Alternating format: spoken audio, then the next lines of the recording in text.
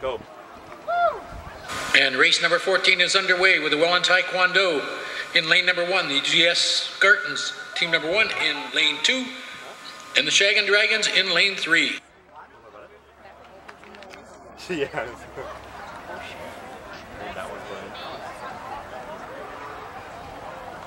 Oh, that's right. This is one. Scott Garmin and oh, there. Yeah, the next one. Kevin's and then the both twos in this race as well too. Who's down today? Lewis.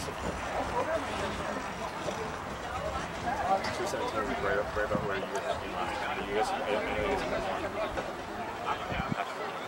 once you guys figure out the time for this stuff, you'll be fine. I think you guys get 215 easy.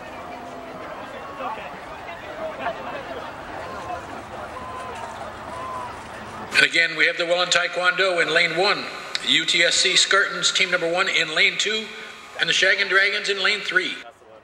They won that last race. Yeah, I guess. Well, yeah, first two.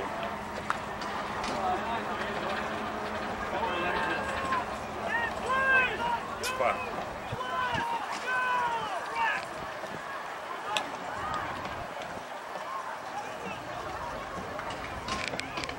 Whoever's in lane 1 is sitting down is scary. Oh, see, look. Oh, see. Lane 1.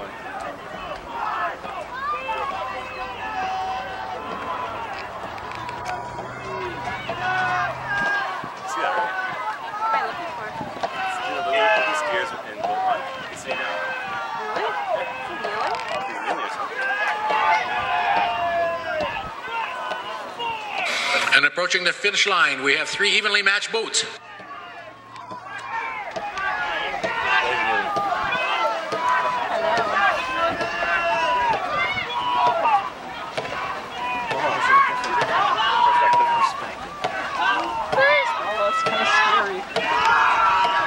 It's the white buoy, right?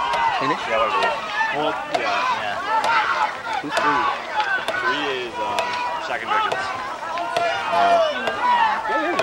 He's doing like the China man style. And the unofficial results are: in first place, in lane number 3, the Shag'n Dragons.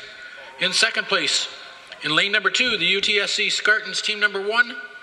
And in third place, in lane 1, the Welland